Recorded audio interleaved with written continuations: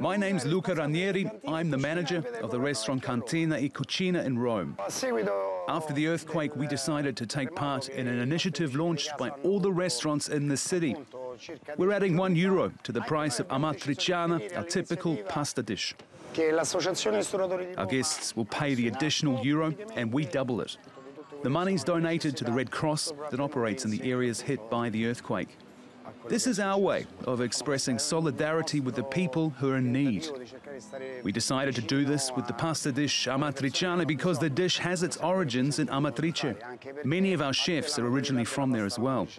So we felt compelled to do something to help. We also decided the day after the quake to give all our tips for a week to the Red Cross, and our restaurant doubled that amount as well. So far, none of the guests have refused to pay the extra euro. Everyone's been happy to contribute, even foreigners.